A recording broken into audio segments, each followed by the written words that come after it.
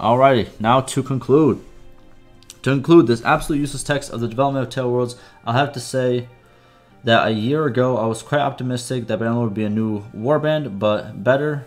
No, just better. Nowadays that opinion has shifted completely.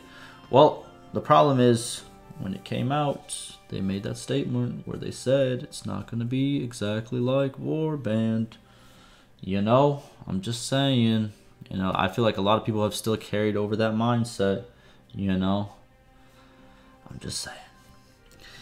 I am barely playing Bannerlord anymore, and in the current state of the game it is in, I would definitely not recommend it to any of my friends that don't already own the game. I just can't help but think that Bannerlord was a massive cash grab. Oh no. Y'all ready? Are y'all ready? Y'all ready for my take? Oh, because I'm ready for my take. Look, I'm going to keep it real with some of you guys. Bannerlord's a pretty good game. For people who play Warband, this might not be the game that they like. You know what I mean? Some people played Warband do like it, but it looks like a lot of people in the forums don't like it. And I'll say one thing. It's a pretty complete game. It will get you a lot of hours in the game. And you know, you can start a game and you can finish it. So it is fully finished. It has very good optimization. Performance is great. There are features. They keep adding features. So, you know what I mean? To call it a massive cash grab, I very much disagree. You know, what's it called? Review-wise, it's reviewed very highly by a lot of people. And lastly, just because you don't exactly like the game doesn't mean it's a scam. You know what I mean? Just because you don't like the product doesn't mean it's a scam. It just means sometimes it's just, you know, not part of your fancy.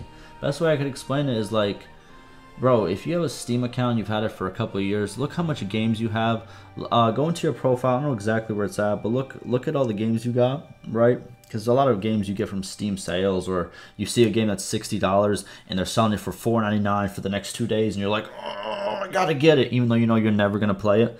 But it's a $60 game, and it's like the first time you ever seen it that low, so you're like, yes, I gotta get it. And that's how they trick you.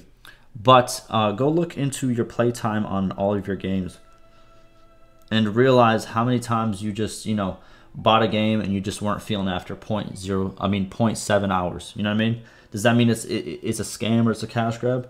No, you just weren't feeling it. But I also believe a lot of people who make this statement of just being a massive cash grab have played a very lengthy amount of time of Bannerlord as well. And, you know, hey, that's what I got to say about that.